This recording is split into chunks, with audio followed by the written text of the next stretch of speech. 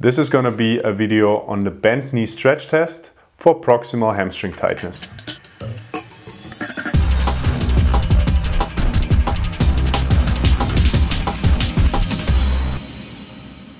To perform the bent knee stretch test, have your patient in supine-lying position and bring the test leg into maximal flexion at the hip and the knee. Then slowly extend the knee as far as possible.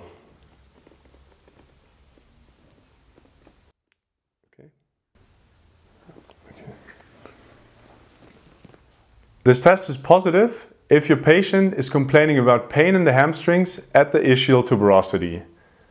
As with most hamstring tests, this test also puts stress on the neurological tissues. So make sure your patient is experiencing a muscle stretch and that he's not complaining about neurological symptoms. This was our video on the bent knee stretch test.